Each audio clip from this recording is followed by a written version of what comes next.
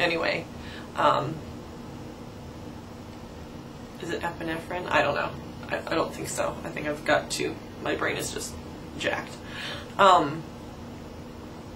anyway, we pulled over, I used the ibuterol, and I took copious amounts of Benadryl because I thought, well, it'll help some kind of allergic reactions. I don't know if it'll help this one. And then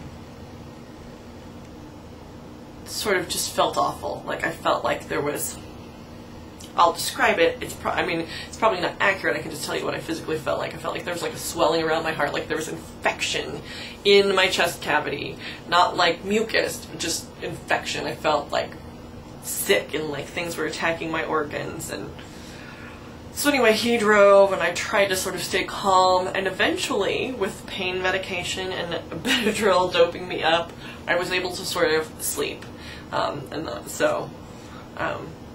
But I've been worn out and fairly sort of, I mean, I'm pretty cognitive, but I've been sort of confused ever since, like, and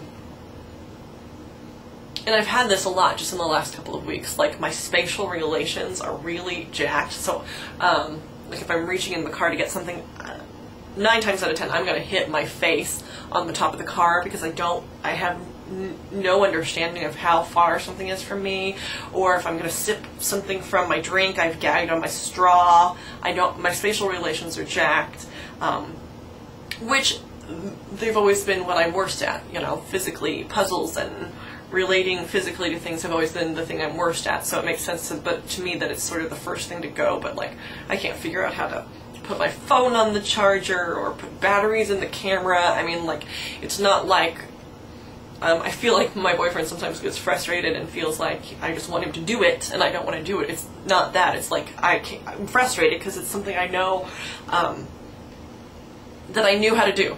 I mean, you know, in essence, you open it and take out a battery and put in a battery. But there are moments where I can't figure it out. I'm holding the camera and I can't figure it. I'm like a monkey. I need a rock to tap on the camera and figure out how to make it work.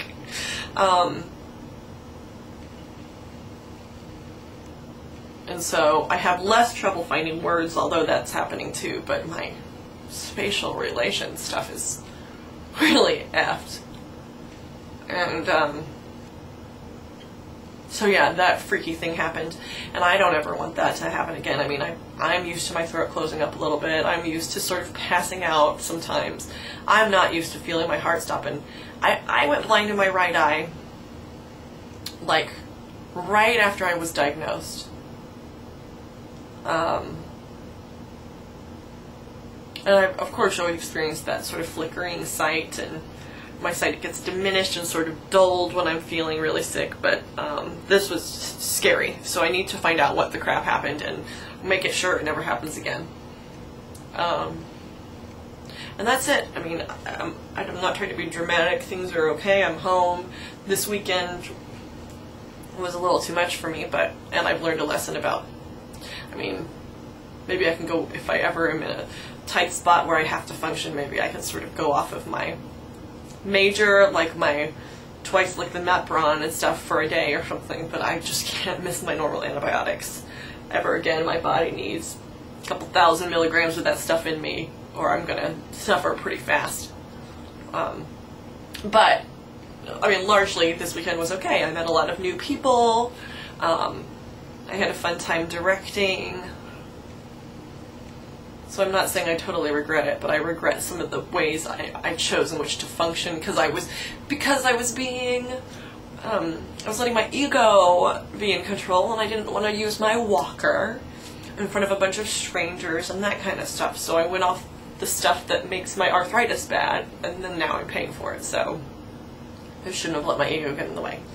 Other than that, though, it was fun, and my dogs were there, and they got to go to the hotel, and they got to ride in the car, and they had a really, really good time, and so just seeing their little doggy smiles was really sort of worth it alone. So hope everyone that watches this has a good weekend, or had a good weekend, and I'm sure I'll blab at YouTube soon. Take care.